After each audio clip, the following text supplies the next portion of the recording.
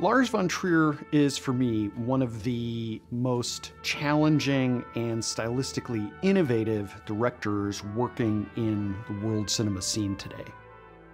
He's constantly evolving and changing his style and taking experiments that you couldn't imagine any other director taking. I had mostly come to von Trier's work from his earlier things like The Element of Crime and particularly Europa.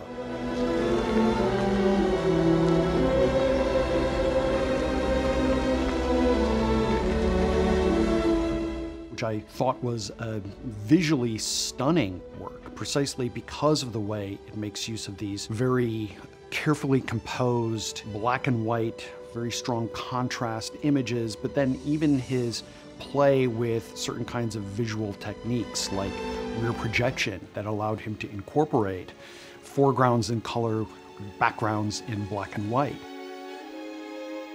And that kind of juxtaposition brings us back to a sense of artifice, a sense of exploring almost a dreamlike logic that is present in that film.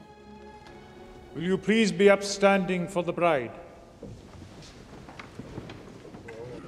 And to see Breaking the Waves, to do something that was so strongly in the other direction, in which the images seemed so immediate, so immersive, with the kind of handheld documentary style, and using that for a CinemaScope frame, that seemed to be something that I would have never expected walking into the theater.